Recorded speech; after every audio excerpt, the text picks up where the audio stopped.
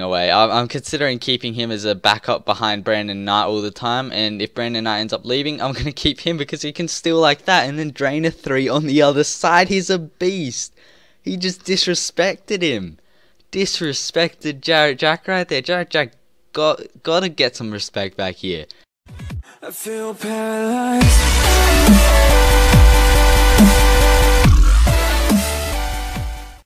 What's up, Flash Mobs? AcesFlash here, and today I'm here versing the Cavaliers.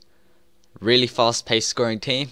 Excited to verse them, and you can see Anthony Bennett already trying to be nice with us at the start, right off the break. It's not happening here. We're gonna be playing hard today because I want my team to, be really tough defending team, and we're not gonna be nice with everyone that's coming around. And plus, it's a home game. We gotta win because our team morale is going down the drain right now. It's pretty bad. And you can see they got a nice lineup there, the Cavaliers, but I reckon we could beat them. I mean, Maurice Evans is injured, so that might affect it a little bit. But Larry Sanders will never lose a tip, so just watch this. Ready? Bam! He's just got too much of a vertical. Too much of a vertical. He can't lose that. And you can see Brandon Knight just trying to do some work off the start here. And yeah, so in this MyGM series, I just cannot wait to get some trades off in the off season. As we miss an open shot right there with OJ Mayo, very inconsistent player. Unhappy with him. Going to probably trade him off in the off season, but I'm considering some trades in the off season. I'm not exactly sure yet, but I'm considering OJ Mayo. I want to keep him for the season. As you can see, that cheesy charge cheese we just got there.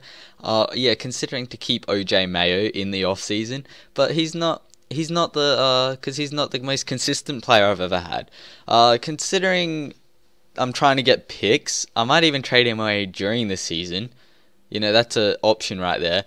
But what I'm really looking for is a small forward, because Maurice Evans, he's really good and all, but he's 32. He's getting into his years. He's already getting injured since we just signed him, and he's already got an ankle injury. That's what's going to happen later on in his career. That's what happens to people. And you can see him missing all these wide open shots because his ankle's injured. He can't shoot properly when he's injured. We can't have a starting small forward like that if we even hope to get into the playoff runs. So yeah, we got to really fix that. I mean, I would want to start small forward since there's so many in the league right now, but we can't really have that. As you saw Kyrie Irving just scoring right there, unstoppable player. But so we can only contain him really. I mean, he's not stoppable.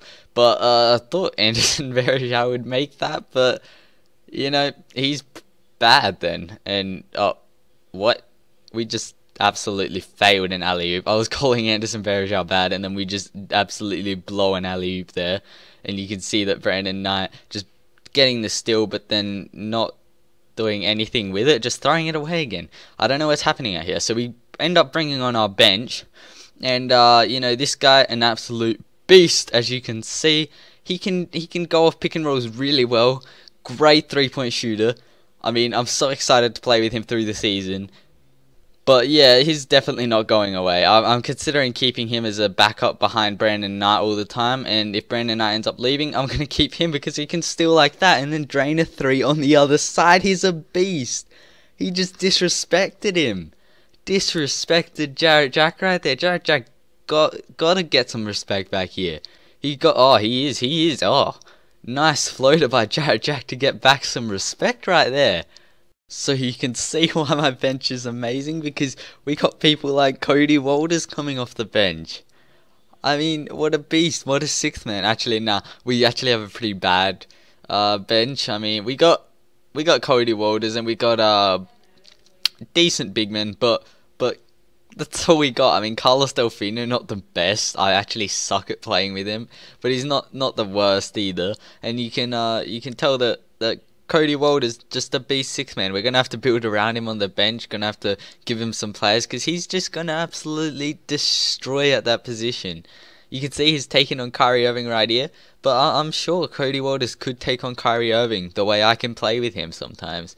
I mean, no one else on the bench can do anything, as you can see, except maybe draw a foul or two like he did there. We basically rely on the big men and Cody Wolters to do all the scoring. We don't have anyone else really. I mean, this guy can shoot free throws, but he can't do anything else besides that and get rebounds. And he can barely play defense either, so, you know, that's terrible. So, yeah. So, there's some trades and moves I'm considering on the off-season, but, you know, I'm considering a big off-season because we really need to improve because our morale is going down because we're losing so much. And I really want the team chemistry to go up because I don't want to get kicked out before the end of the season. You know, you don't want that happening when you're the MyGM. That's a bit embarrassing. So you can see Brandon Knight trying to lock up Dellavedova there. Oh, Dellavedova, he's actually from Australia. I remember him. He's actually he was pretty good, but turned out pretty terrible in the NBA right now. So yeah, that kind of sucks. Hopefully Dante Exum does better.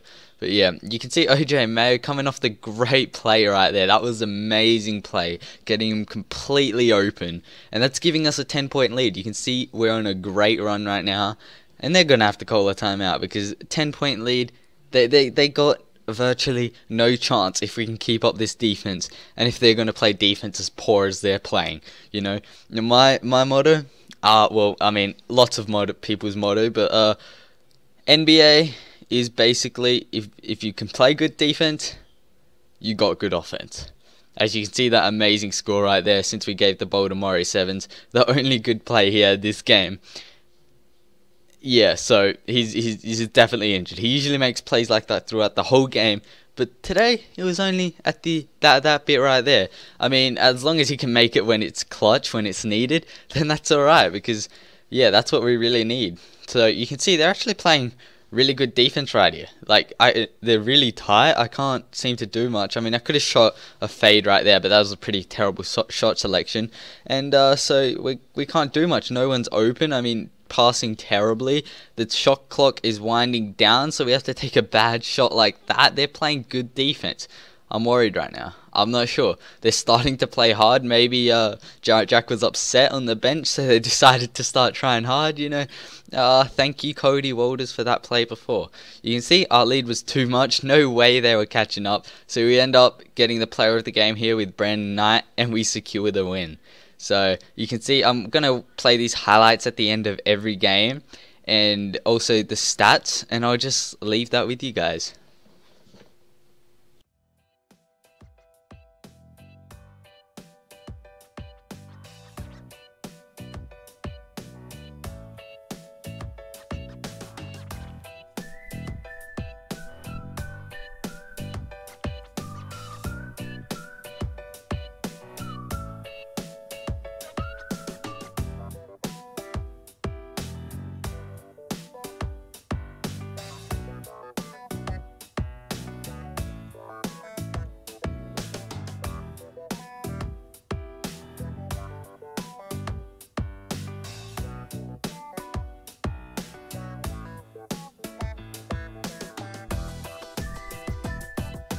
Hope you enjoyed, guys. Thanks for watching the video. Check out the old video in the annotation below, or check out TwinjiTech's apps to see some great apps by my friend TwinjiTech, and go check out his YouTube channel as well if you want, and like and subscribe if you enjoyed the content, and I'll be bringing out some more. I'm going to be daily uploading, so better be ready for that, guys. Thanks for watching. Really hope you enjoy Flash Mobs, and have a great day. Adios, amigos.